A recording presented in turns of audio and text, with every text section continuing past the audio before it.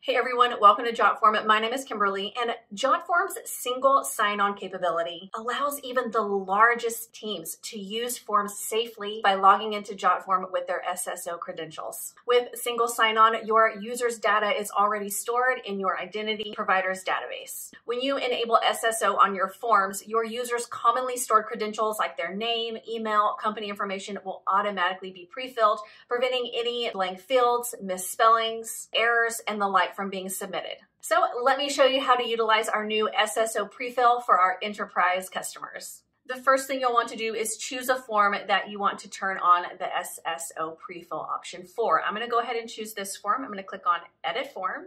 Then up at the top under Publish, on the left-hand side, I'm going to go ahead and click on Prefill. From here, I'm going to go ahead and choose the SSO Prefill option. And it is as simple as choosing yes, I want it on this form, or no, I don't. I'm going to go ahead and click the yes option.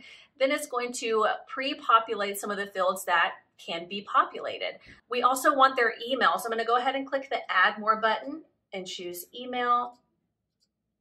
And then we are good to go. And that is it. Anytime someone accesses this form, it is automatically going to allow them to sign in with their SSO, and it'll populate any stored user data. If you have any questions about SSO Prefill, please let us know, and I'll see you next time.